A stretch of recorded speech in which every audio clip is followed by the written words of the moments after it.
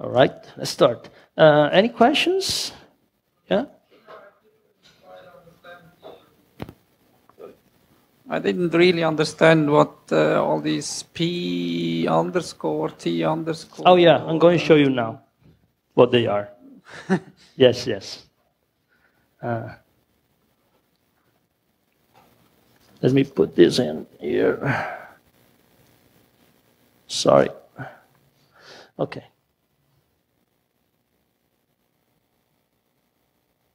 Okay. Good. All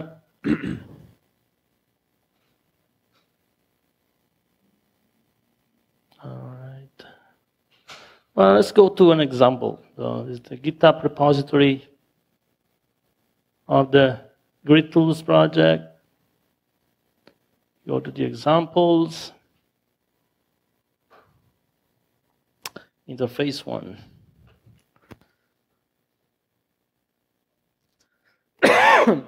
So, if you have heard about C++, you probably have heard about the boilerplate code, which is a code that is there and it's annoying everybody, but it must be there. We are not free from that. We have some boilerplate code, and I'm showing you some of this. Okay, here we will see all the conventions that Peter said are basically broken, almost. But important thing is that he would not know, and I would not give him the link to the video, so it's okay. But so here we have our Laplacian function, exactly as I was showing. The only thing here is a difference in the xlap instead of x region.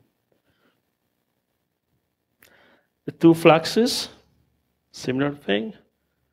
The output function, similar thing. Here we have some some other APIs that we can play with. But let's go to the main.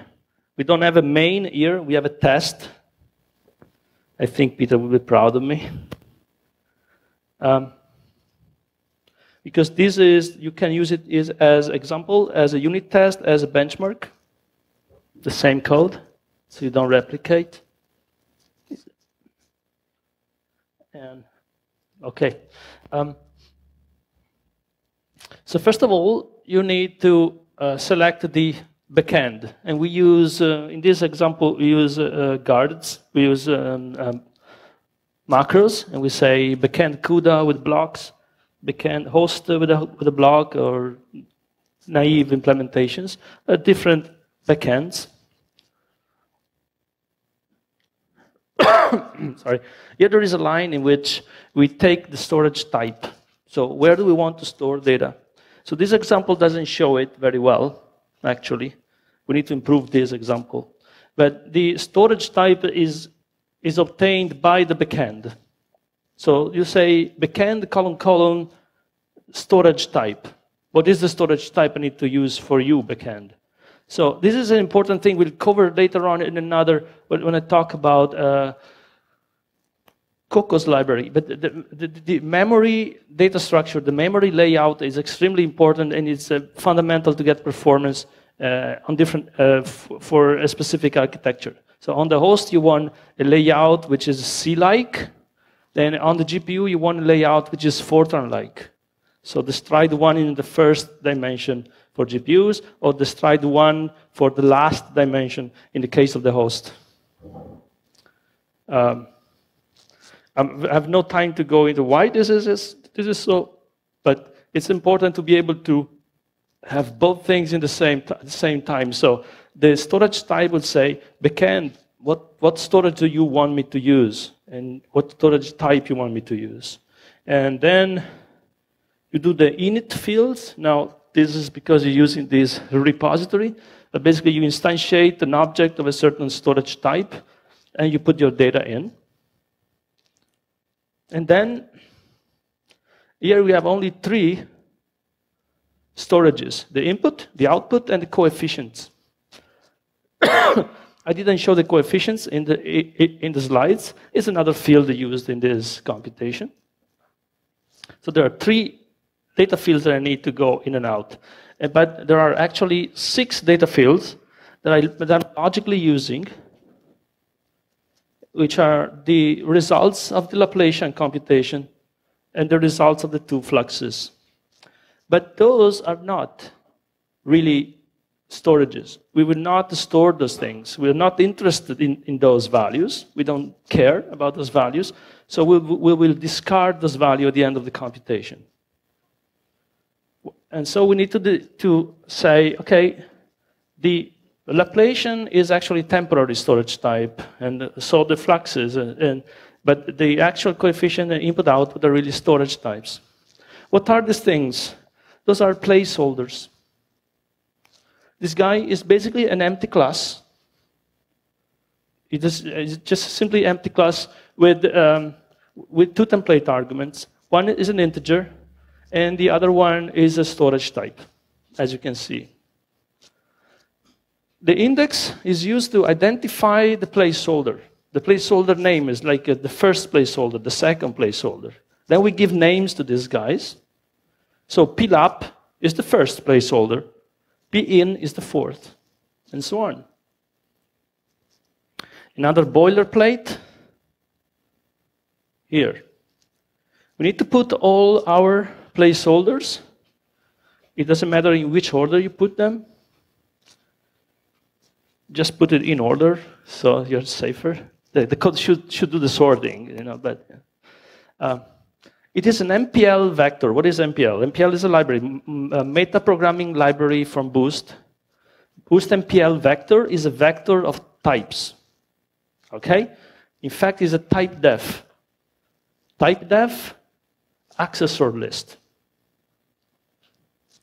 So this thing is not a variable. It's not a value, it's a type. And it's a type encoding, containing these other types in there. You see also these placeholders are type defs. They're not variables, they're not values, they're types. So, if def, as we like to do, okay, let's go to the C++ 11 version. Now, at some point, we need to tell the library what are the real storages. We have instantiated the storages somewhere, and we need to associate placeholders with storages, and we do it this way. We say pout. What is pout, open and close? Is default construction. We should use curly brackets. This code works also for C++03, not only C++11. This is why, but this is only C++ enabled, so we should use curly brackets anyway. Another rule broken. I like to break rules. So, pout, default constructed, is equal to out. And out is the storage class, storage object. Pin is in, and pcoef is coef. Now, default constructed, there is an overload of the assignment operator, which returns something that represents the binding between the placeholder and the storage. This is also an example in which semantics is broken. If you listen to Peter, which is very good advices, I force you to follow his advices.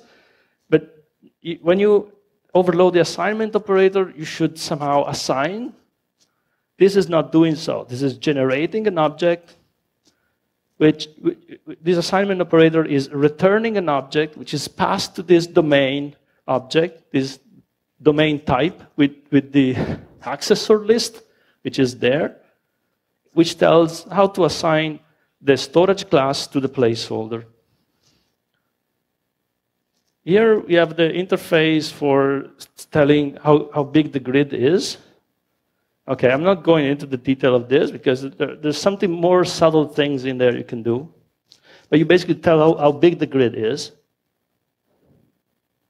Then you have some puppy event, always useful. Oh, look at this, another rule broken. So this code works also for C++03. we didn't have auto at that time. The set all time, so we didn't have auto. So instead what we do, we have a computation type, which is an abstract class with virtual methods from which the intermediate representation inherits from. But it's okay to do it here because this is high-level thing. So you pay an if for each stencil, which is not a big deal. Actually, it's nothing. But in C++11, you want to do auto horizontal diffusion equal and get the actual object. So you have the make computation, the backend, you get the caches, the execute. This is forward instead of parallel. You have the Laplacian, and here you have the placeholders again. They shows up again. They are default constructed placeholders. You just use to track dependencies and map the arguments of the functors of the stencil function to the actual storages or to the temporaries. And from here we create the dependency. And then you do horizontal diffusion ready, horizontal diffusion steady, and can you guess what the final step is?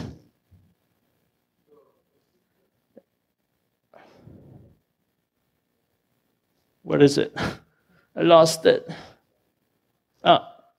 It's run. Bad API design. We need to fix this. Anyway, ready. Instantiate the temporaries, or instantiate all the properties that we need to instantiate it before starting a computation. Steady prepares the data. So if it needs to move data to the GPU, we'll need to move the data to the GPU. And then you can run multiple times without touching the data anymore, without moving data back and forth. So this run is done in several steps. And we have a flusher, which is just to flush the cache in order to be able to perform fair benchmarks. So when we start the new iteration, the cache is fresh, and we can measure the time in a fair way, because we don't want to cheat. All right?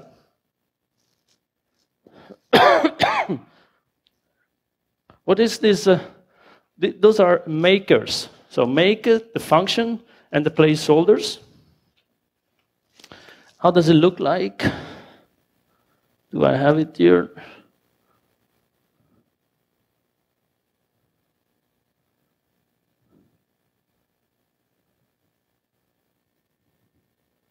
No, I don't have it here. Okay, I'll show you this later. We are in the examples. We go into include, the stencil composition part, structure grids, make ESF, C++11. So when you make ESF stand for elementary stencil function. Bad name, we'll fix it. And this is what it does. Make ESF will take the placeholders, the default constructed placeholders, which we care only about the names. Sorry, only about the types, not about the values, just the types. So we comment out the name of the variables. We just care about the types. And we have a function returning an elementary stencil function descriptor, which has the function name plus a vector of the placeholders, an MPL vector. Still, it's not just a type with a list of things. And it does return the default constructed ESF descriptor. Why do you need to default constructed? Just to get the type of it through a return statement. But this is an empty function. The compiler will throw it away. So we don't see this function at the end. It will be, so if you compile with -0, you actually see it. If you compile with -03, this goes away completely. You don't see it. The second specialization is for the staggering keyword. I'm not going into that. But basically, yep. Where's the mic? Okay. why the double ampersand in extra args? Just to be fancy. Because it's type name. So you want to use the double ampersand for temporary objects. So doing this, you force the user to pass the placeholder as default constructed in the function call. I'll show you this. I don't know if it is a good idea. I like the idea, but I don't know if it is a good idea. Because I don't know, where is it? Where is it? So examples, too many folders. Examples, interface one. Okay. Here, this is the default constructed placeholder. This is a temporary object, right? This is just created on the fly. If I was creating a variable of this type, so pout x semicolon, and I would write x here, that thing wouldn't work because it's not a temporary object. So it's just to have this, to enforce, to get the user to write with the placeholders here so you can see the data dependencies.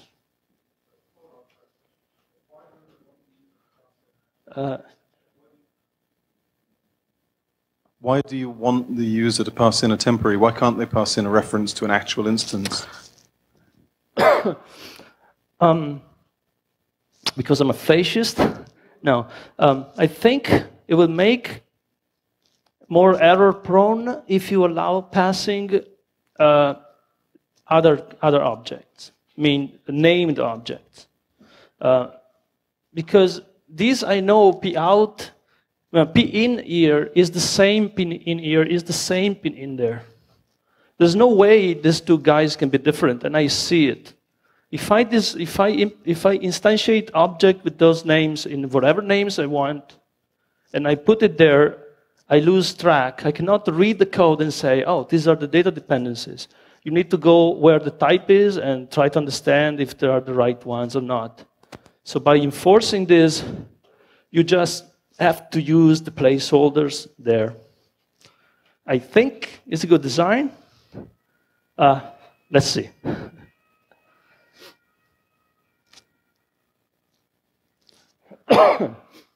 So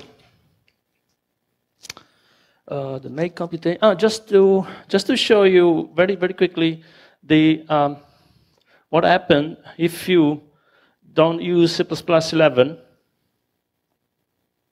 Just to scare you a little bit.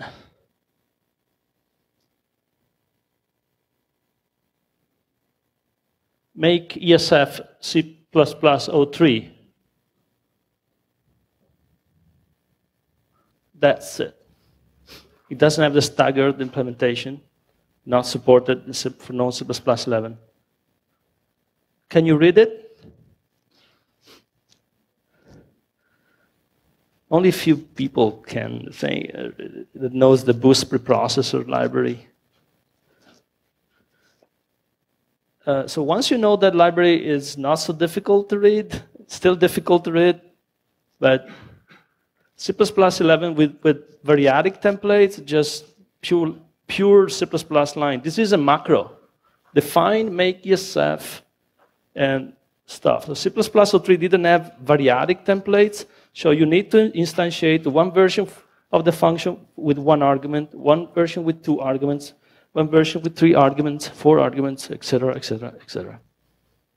Sometimes you still need to do something like this. You know, variadics don't solve all the problems, but the C++ 11 version is definitely better.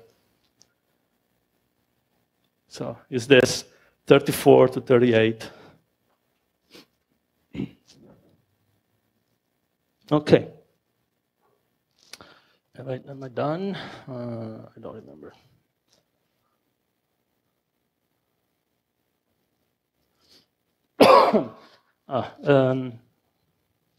What time is it?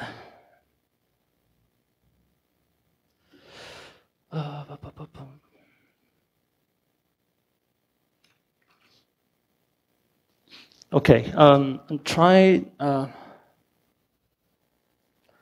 There's the tuple examples, which use a const expr thing to compute stuff on the fly at compilation time.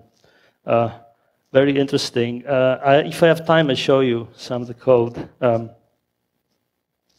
But I don't know if I have time to do it. But basically, in the GridTools, you can have this syntax, right? When you do the offsets like this, which I find quite intuitive and nice. But somebody else comes in and says, there are better ways of doing it. And so we say I+1 and J+1, where I is just an index of that guy, dimension 1. The first dimension is I, the second dimension is J, and you do I+1, J+1. And those are compile time evaluations. Those are evaluated at compile time, and it's a very interesting mechanism to do compile time tuple expansions. It's quite rich, but I don't have probably the time to show it to you.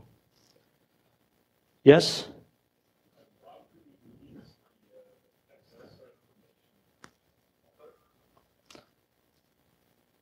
Why do you need the accessor information at the top? Because you could also calculate that with templates. Okay. This evaluation object is, I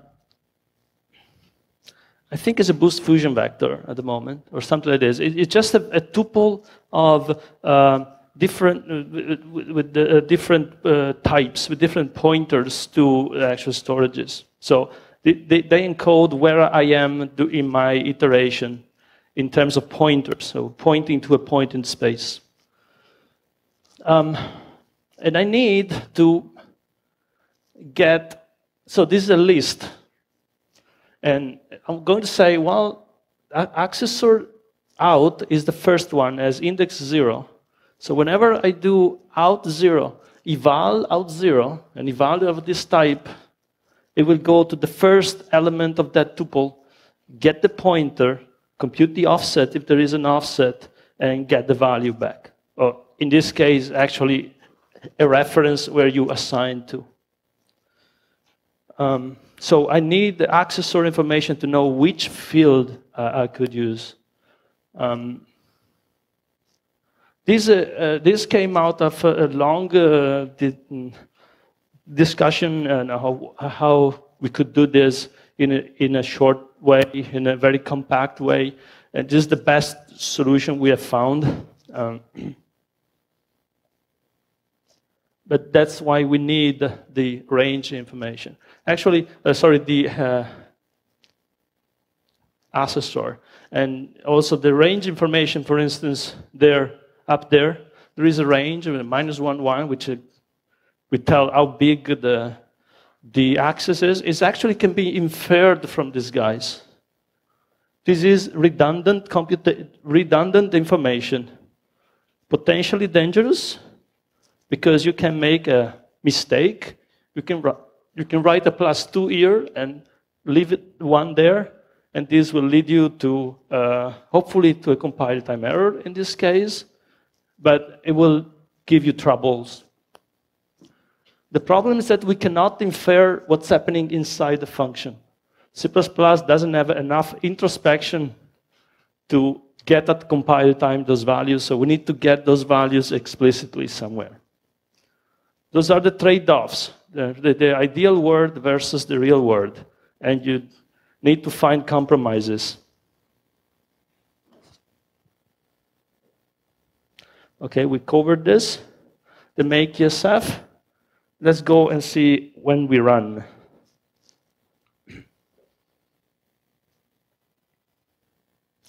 Where is it? Oh, no, sorry, wrong screen.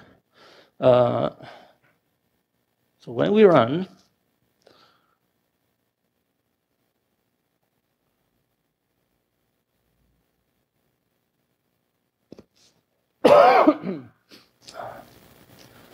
strategy, backend traits. Okay, let's go back. All right.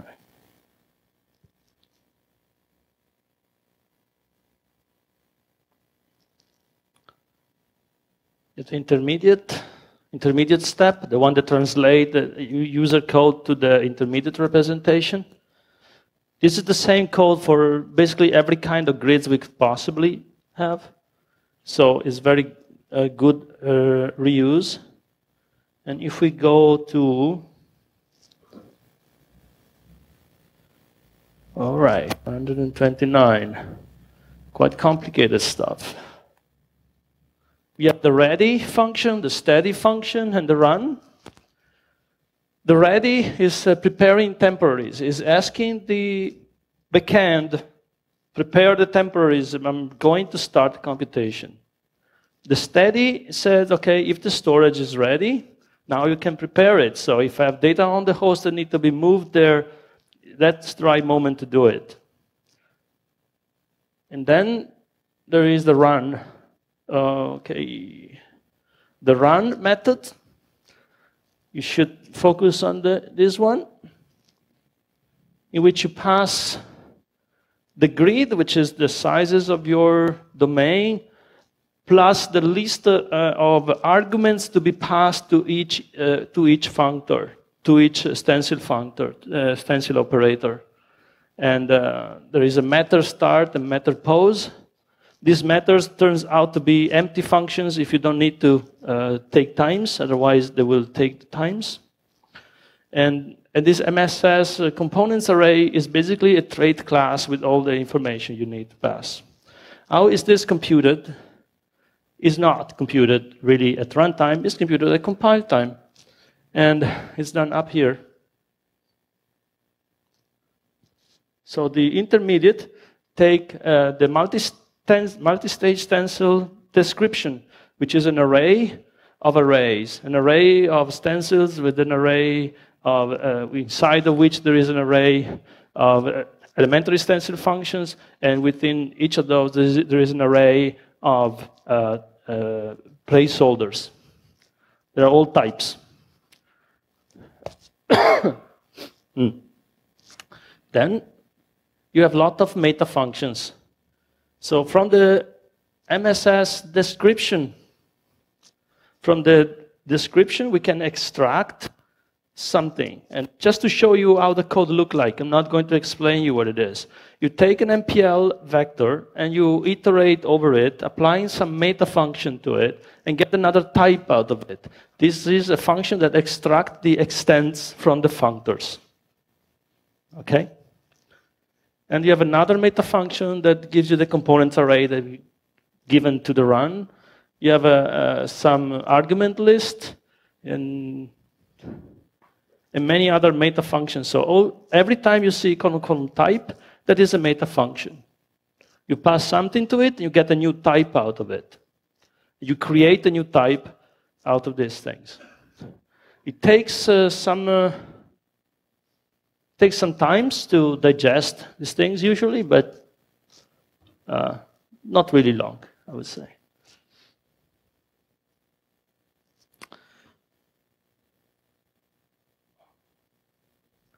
The backend. Let's see another rule broken.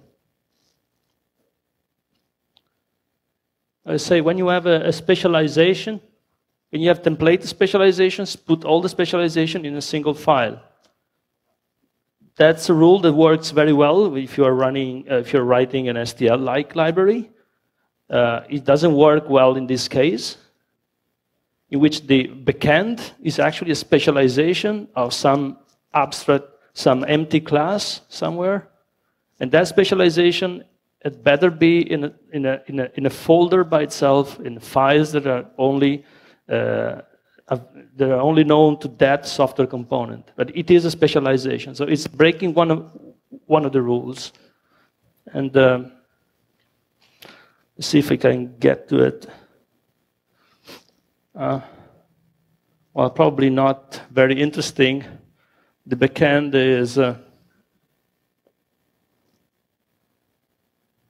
again. So backend is a very simple class. Lot of documentation, but not much. Sorry. It takes a backend ID, host or GPU or whatever else. It takes a strategy ID, and then go from the traits. The same thing I showed you before. There's a traits class when you get the backend traits, and from the backend traits you get what strategy am I using, how many threads I'm going to use, or how many threads in the I direction or the J direction. Regarding the strategy, why do you need to access the traits? Because the strategy is an enum type. This has, well, the threads depends on where you're running. So we want to be ready to run on different number of cores without recompiling. So that is a runtime information you get. Okay. It is possible to compile an application for a fixed number of threads. It becomes a little bit too rigid, a little bit, we need some more flexibility. Just after a while, you go and do a lot of stuff, and you create a lot of trades, and pass out the trades. It's a quite long chain of stuff. At the end, you get to the strategy, which implements something that should look familiar to you, which is this, which is a tiling algorithm. OpenMP parallel, OpenMP no wait. Do the loop on the tiles in parallel on these threads. So this look like old-fashioned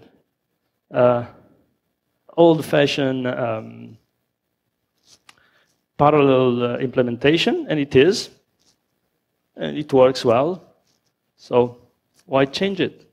This is also the ability, you can put the stuff, you can isolate this thing somewhere and do whatever you want to it. You want to write assembly code here, you can do it. If you are the responsible for that backend, for that software component, as long as you respect the rules and you implement the functionality, it doesn't matter what you do. It's better if you do it nicely, so then it's easier to maintain, and etc. But if you really want, you can do as dirty as you want. Well, this is not particularly dirty, but still, it's OpenMP, and as a C++ guy, he would say, why not using stud threads? Well, because this is also C++ 03. So we don't have threads in C++ 03. Okay. Okay, so let's go back to the presentation. I think we're done here. I will come back to the GridTools shortly, because I want to show you another feature on how you do certain things.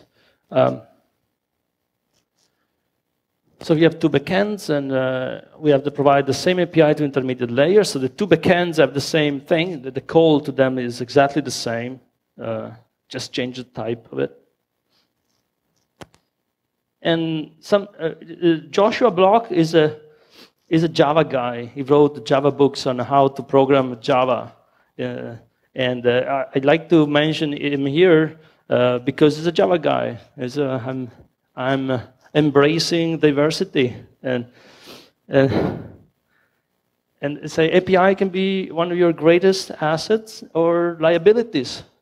An API usually outlive your code. They will outlive your work in some sense. If they're good, better. You don't want, as I think Scott Mayer says, you don't want to be known in 20 years because you designed a bad API. You want to be known because you designed a good one. And all programmers are API designers. And I'm really, try to get this message.